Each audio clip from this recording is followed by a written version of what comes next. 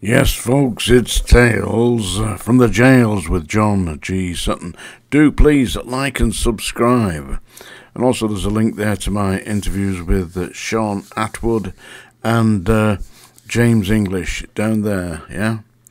Links. And to my book, of course. Now, I'm going to talk today about that wonderful lady, that empathetic, virtuous Home Secretary, Suella Braverman.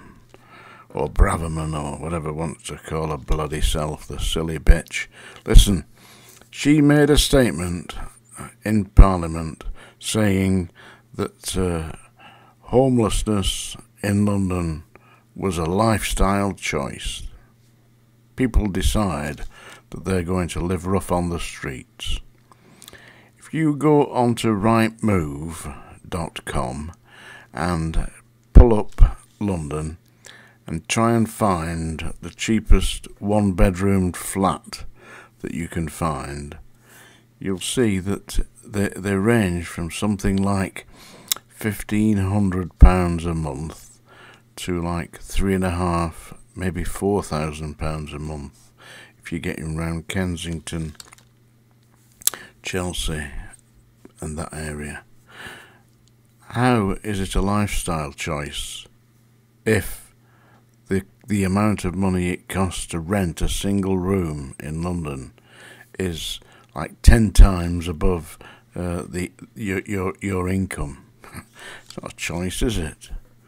It just happens to be that people are not in silver spoon territory here, like Braverman and Rishi Sunak. I mean, don't forget we're talking about people here who are extremely rich.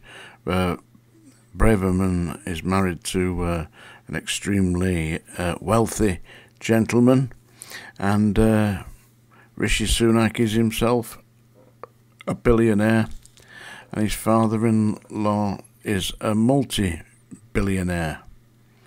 And his father-in-law, by the way, advocates all working people should do 70 hours a week. That's Rishi Sunak's father-in-law, who probably does work something like that himself because he's amassing a vast fortune. Quite what he's doing it for. I mean, my experience of having money is it's great to have enough. Sufficient is good. Having too much is a problem. Seriously, you have a load of money, you're getting begging letters, you're getting people come round, they want to borrow money off you. Terrible. I mean, you don't want that. And then people think you're rich. They really do. It's happened to me, actually. I had a series of books, 5 books published in 1 year in America. And they were all over the world, my books. And people thought I was rich. How am I rich? I was getting 7.5% of the printed cost of the book, which in actual fact wasn't a great deal when you think that what had happened was my publishers had sold the rights to book clubs like Scholastic in the USA. So although they printed like 50 to 100,000 copies, what happened was they paid a set fee. I got £600 for that. £600. People said I was rich. Yeah, rich. Yeah, bloody hell. I tell you, it's difficulty having money, or people thinking you have money. But anyway, we're talking today about homelessness in London, and where do they end up? They end up in places like Wormwood Scrubs, and they come off the streets. They're infested with lice. They've got creepy crawly things inside the hair because they haven't washed for, I don't know. I saw one guy who obviously hadn't washed his hair for maybe 10 years because it was set on his head like a crash helmet. Seriously, we had to shave the whole thing off. And then his head was all covered in sores and, terrible. And then you washed them down. I mean, it was cruel at the Scrubs at the time. I mean, what they were doing, they get the paraffin lamps, the tramps, in off the streets, usually on a Friday. So on a Saturday morning, they'd be throng into the cells. They had certain cells on C1 landing that were allocated to the paraffin lamps, tramps, and they'd take them first thing in the morning, put them in the shower unit, and they got a hose, a fire hose, and they hosed them down. Of course, these fire hoses are pretty powerful, you know. Whew. It's a strange sight, watching naked human beings getting blasted across the shower unit with a fire hose. That's what the staff used to do. There's no good complaining to the governor or the chief officer or the principal officer. No good at all. You did that. Say, just get about your duty. That's all they said to me. I said, you can't treat people like this. They're human beings. Get about your duty, you know. So, and I noticed people are saying, oh well, you're a grass, you know. You're difficult. You would be difficult to work with. The thing is, I'm not a natural Nazi, you know. I'm not a natural member of the Gestapo. You know, I wouldn't make a very good guard at Auschwitz or anywhere like that. I definitely would speak up against that. But some people who were making comments about me being a grass and all that, I'm entitled to make their opinions, but would they stand back and allow this to happen? They very likely would, because a lot of the staff did. And if you spoke out against it, as I did, then what happens?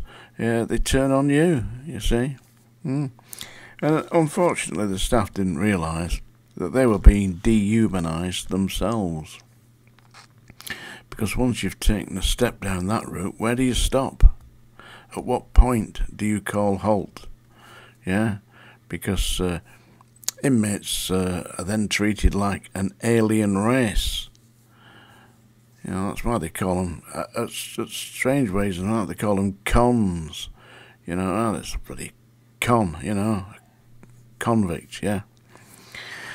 They're human beings. These people, it could be your brother, your uncle, your grandfather, your dad, it could be you. There but for fortune. Go you or I, believe me. And if you don't treat people with a bit of respect on the way, then they lose that, so that when they leave prison, these unfortunates are straight back with hate in their heart, hate for the system. That's not benefiting society. That's the problem with the prisons. They are not fit for purpose. They might have been all right 150 years ago, when criminals were, generally speaking, standard robbers, but nowadays we've got drugs, we've got all sorts of problems in society, and we're treating them the same way that we would have treated a bandit, yeah, 150 years ago. Anyway, Suella Braverman says it's a lifestyle choice. Somebody wants to have a word with that lady. She's obviously not thinking straight. I'll give her a week on the streets of London, says. See that for a lifestyle choice, love, yeah? She should also probably read George Orwell's book, Down and Out in Paris and London. Seriously. It's a very good book, that. George Orwell went, he became a tramp just for a couple of months, I believe. As it is something you might not know. Do you know, have you heard of the term toe rag? Yeah, do you know what a toe rag is? Yeah, well, it's a derogatory term these days used to insult people who are scruffy down and outs. But a toe rags are actually rags that were tied between the toes of tramps, because they were walking around and their feet would become, the toes would become damaged, rubbing against each other. So they tied these rags between the toes to actually stop the toes from becoming damaged. Hence the term toe rag. There you go. And now I'm going to read you a poem, and I'll just sound the alarm bell. Panic there, panic in Rotherham. Grab your goat and go for it. I'm not, by the way, I am not a Scotsman. Yeah, I do not wear a kilt. I haven't got a kilt. Yep. And if I did wear a kilt, well, I don't wear a kilt, you know. So thank you very much for suggesting that, but I'm not. Anyway, yeah, I'm now going to read you a poem, seeing as tomorrow is Remembrance Sunday. And this is a poem by Wilfred Owen, who was a soldier in World War One. He was a lieutenant in World War One, and he was killed during World War One. But before he was a poet, you see, and this is probably his most famous poem. It's Dulce et decorum est, which means it is right and good to die for your country. It isn't. Let me read you this poem now. See, it's a bit lively, this light, isn't it? Yeah, here we are. Sitting comfortably. This is for Remembrance Sunday. Dulce et decorum est by Wilfred Owen.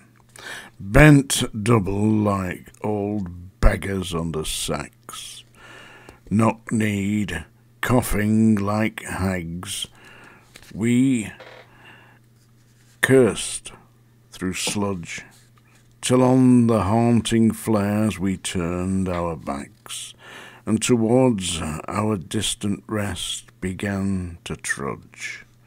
Men marched asleep. Many had lost their boots, but limped on, bloodshot.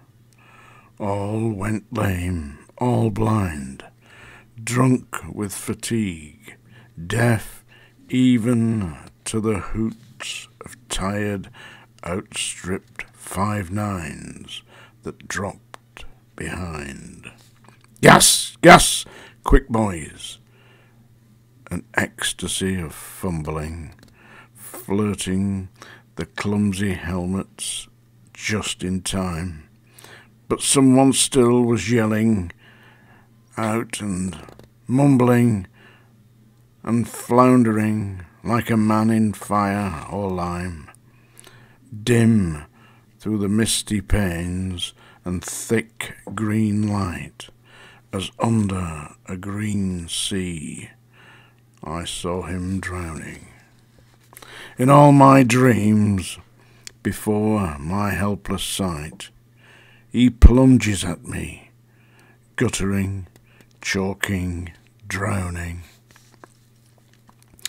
If, in some smothering dreams, you too could pass behind the wagons that we flung him in, and watch the white eyes writhing in his face, his hanging face like a devil's mask of sin. If you could hear at every jolt the blood come gargling from the froth-corrupted lungs, obscene as cancer, bitter as the cud of vile, incurable sores on innocent tongues. My friend, you would not tell with such high the children ardent for some desperate glory, the old lie, dulce et decorum est pro patria more. It is right and good to die for your country. It isn't. It's a disgrace. Anyway, that's Tales from the Jails today. Do have a look. Like and subscribe, please. It's down there. This is John G. Sutton, Tales from the Jails. Remembrance Sunday tomorrow.